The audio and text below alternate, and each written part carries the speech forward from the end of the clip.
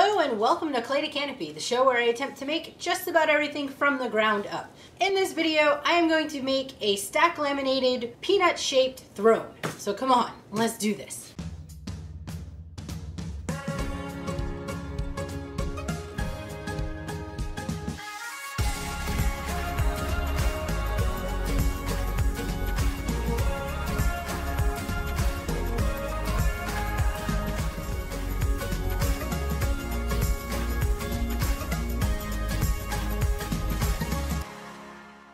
I have spent many days out on my front porch feeding a little squirrel that I have named Charles. He comes running up to me, stands up on his hind legs, and does this cutest begging thing ever.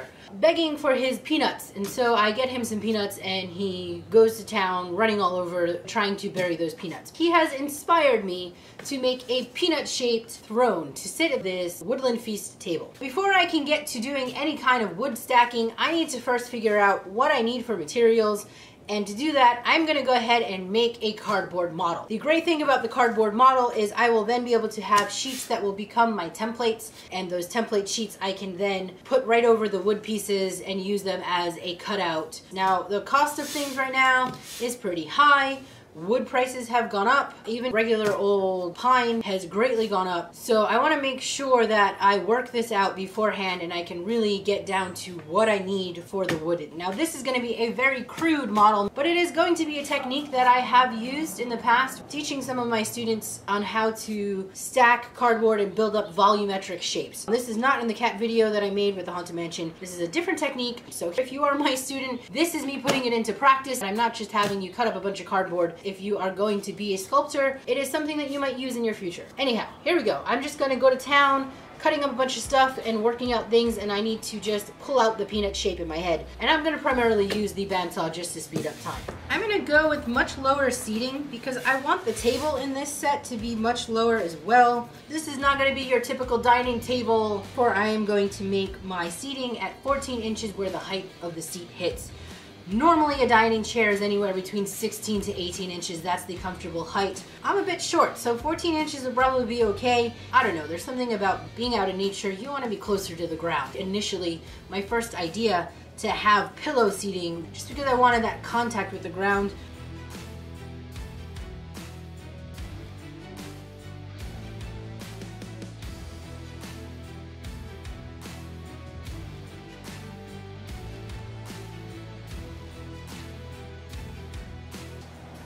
So this is exactly why model making is important. These proportions are way out of whack. I have too much going on the back, and so I'm gonna rip off some of this because I don't need it.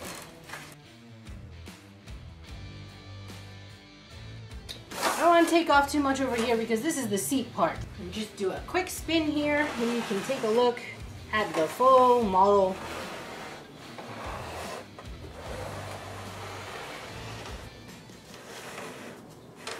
But I think this is looking pretty good. I'm pretty happy with the proportions of this. So I priced out the cost of the peanut and it was about 150 bucks. That's not even including tax, and that is not anything extra in case I go over. To prep for the next environment, I need to clean this mess. This is like a disaster area. This entire patio area, driveway area, it needs to get completely wiped out, cleaned out, and I need to start over because I need this space for the upcoming environment after this Woodland Feast. One of the things that I was going to deal with was getting rid of these planter boxes. They're cedar planter boxes I made for this area about 3 years ago, and after much trial and error in trying to plant up these area, we realized that the only time we can really grow in this area is in the winter time for a couple of months. The sun that happens in this area is just way too hot, and it ends up burning out all the plants. I was going to just empty out these boxes and put them on the sidewalk and see if somebody wanted them. It's not that they're not good boxes. The ones that I have in the backyard that are in the garden area, they work out fine. I'm going to be taking those anyway because Sarah has decided that she prefers to use terracotta pots. What I'm going to do is going to empty all of them out, and I'm going to reclaim this wood. This wood is going to become the wood that I use for the peanut, and I think it's all fitting since I'm using Christmas trees to create the table. I'm going to pull apart these boxes and I'm going to run the wood through the planer after they dry up a bit. All right, so I got a lot of work to do here.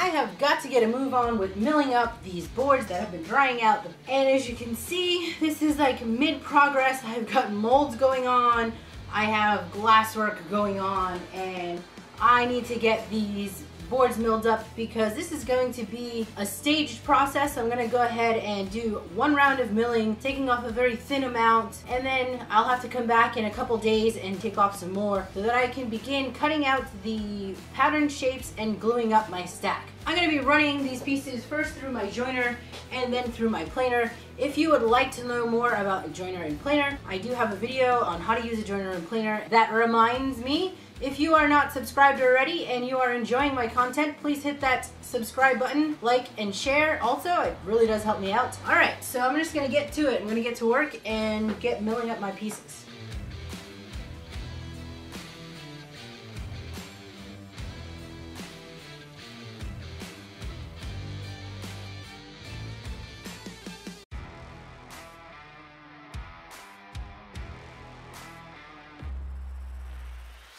It has been days of me milling and milling wood back there. I've altered this model to give me a bit of a backrest. I was not liking the flatness of this, so I have an opening cut out here. I'm gonna kind of dish this in. The other thing is I need 3 layers of this stuff to get me one thickness. I'm not like 100% happy with the profile of this. I am going to be altering every other one. So I'm going to start with the main middle one. That will be 3 boards thick. The next one will be 2. The one after that will be 3 thick, and then 2, and I'm going to alter that the whole way through so that I get a little bit more accurate profile of the peanut. Now, there's one other thing that I need to mention, and I hope that I don't end up screwing this totally up. In an effort to save on thickness and to use the most of the wood that I possibly could, I had to mill in multiple thicknesses. So I have a stack over there that's the thickest stack, and then it gets thinner and thinner and thinner, and that was because I had to keep taking off a little more and a little more to get them as clean as I possibly could. If I evened out all the thickness, that meant that all of them had to become the skinniest possible thing, and I'd lose even more thickness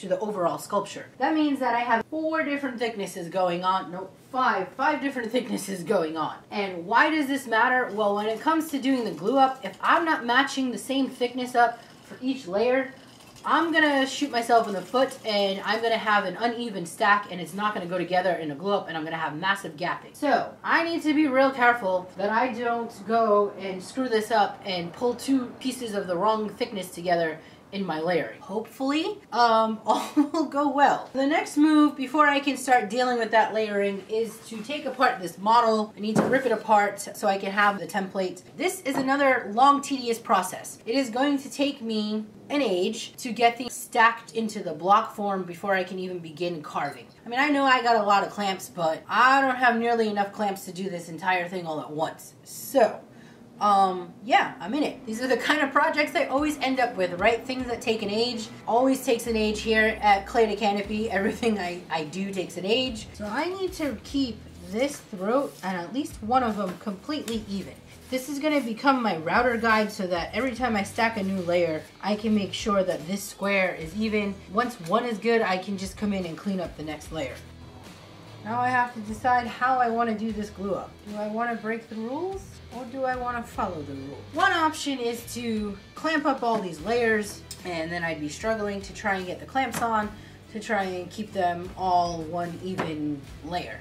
The other option is to break the rules of woodworking and to use some screws as my clamps. When the glue dries, I can then remove the screws. What that's going to do is leave me some screw holes. Since this is already recycled wood that has screw holes going on in it, adding some more screws, it's not going to really take away from the piece too much. 1, 2, 3. This is the 4th glue up of my double stack layers. The ones that are going to be triple, I will have to go back after they completely dry and I route out the inside to add that 3rd layer. So I just want to get everything that needs 2 layers done. Hopefully I can get it all done today.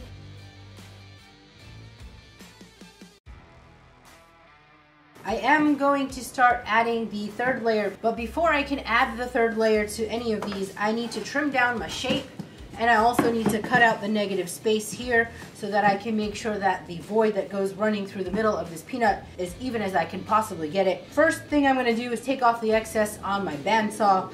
I will cut close as I feel comfortable to the inside of this, and then I will finish that off with the router using these edges as my guide.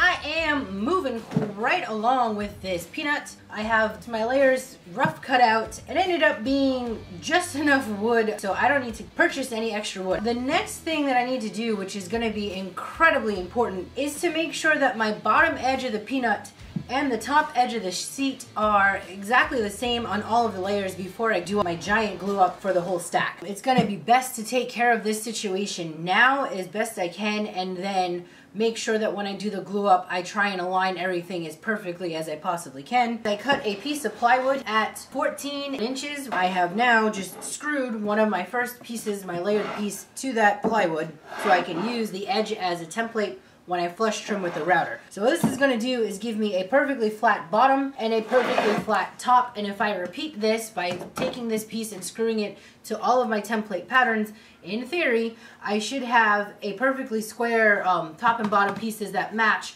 for all of the set, so that when I do the glue up, the bottom of this peanut sits flat and the top will be flush. That is the theory. So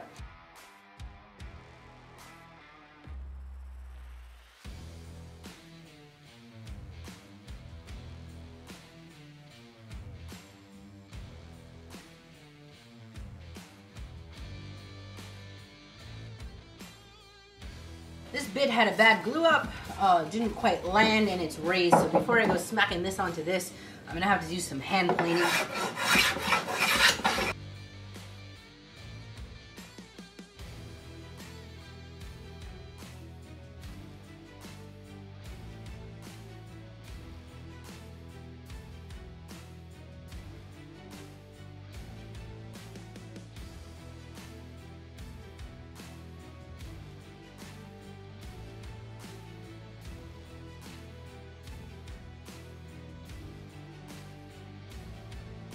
Alright y'all, this is the last glue up of the peanut.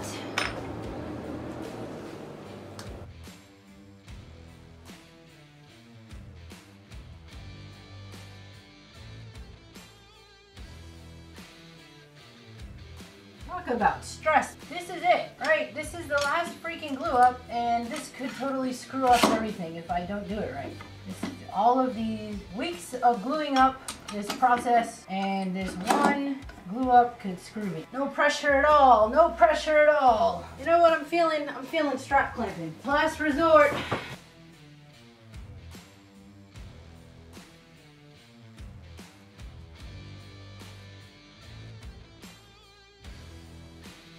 Alright, I think that's it.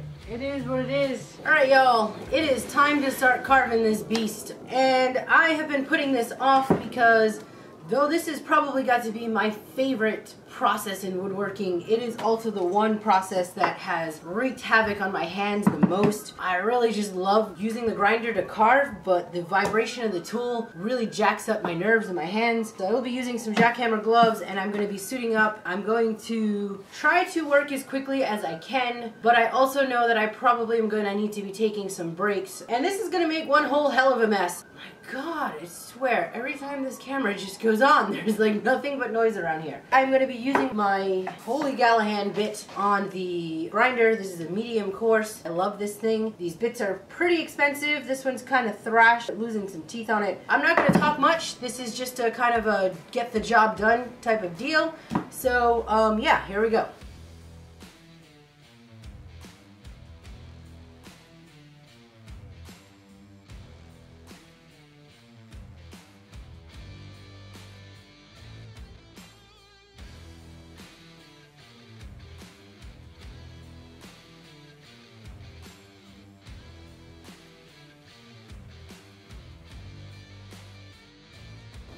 as predicted, I'm a freaking mess. I got the bulk of the block gone, you know, breaking down the edges. I have a little bit more to do to get rid of just this underside, and then I gotta do some rounding off and some shaping. I had ultimately planned on smoothing this out, but it is a peanut, and peanuts have that textured shell, and as I was looking at the grinder marks that are happening over this piece, I kind of digging it. It's gonna leave it rough, and I don't know what that's gonna do when I put an oil on it. Because I wanna try and do that, I gotta go in and bust out some texture where I had not planned on originally putting texture. There is gonna be a seat cushion here. I'm gonna stitch a cushion that looks like a peanut. The shelled part of the peanut, something in a mahogany-ish, brownish color that looks like the skin on that peanut. And I need to bust out some of this. This is too blocky for me. I gotta round this off a bit. And yeah, I'm just gonna keep working as I'm a mess and switching back and forth, covered in sawdust, and everything else is covered in sawdust. All right, let's do this. Alright y'all, I need to throw in a safety warning here. Woodworking tools and machinery are highly dangerous, and you should not attempt to operate them without formal training. I have been a woodworker for over 20 years now, and I have had formal training on how to use the equipment and machinery. So please do not attempt to try and pick up equipment at home without any proper training. Make sure you read all of your safety manuals, take all safety precautions. I am super happy with the shape. I think I finally got it to where I want it. And I am gonna hit it with my butane torch to bring out some of that texture before I put on some teak oil.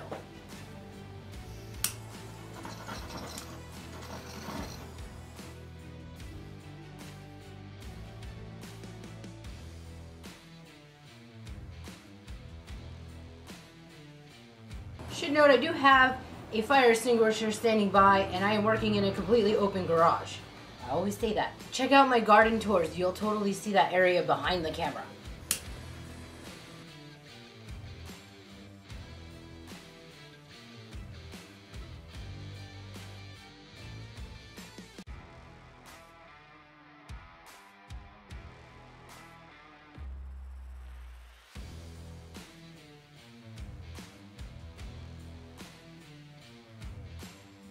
I've given the peanut 2 coats of oil. At the moment, I'm gonna be throwing on a third. I have cut up a piece of plywood on my bandsaw and a piece that's gonna go on the bottom. So this is gonna become the seat cushion, and I will be double stacking these. And this square one, rectangle one, sits inside. What I have picked up for the seat covering is some silky fabrics that I got at Joann's. Not upholstery fabric, they are made for apparel. I'm a very textural person. I don't know, I thought it needed to be something shiny, something silky.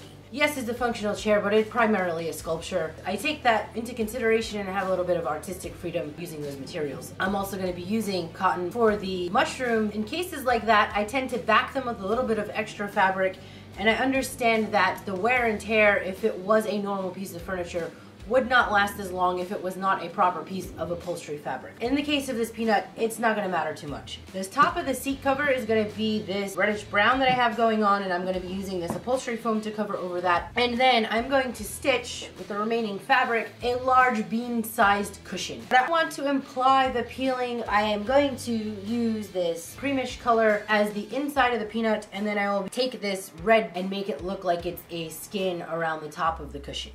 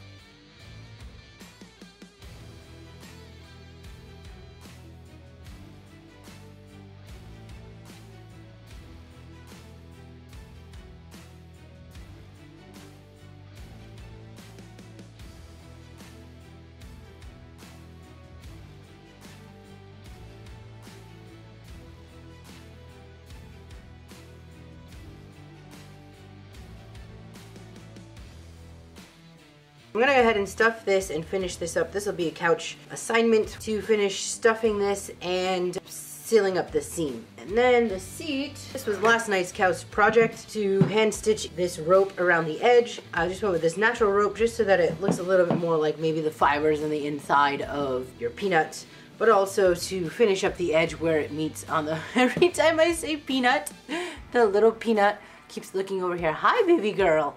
Yeah, mama.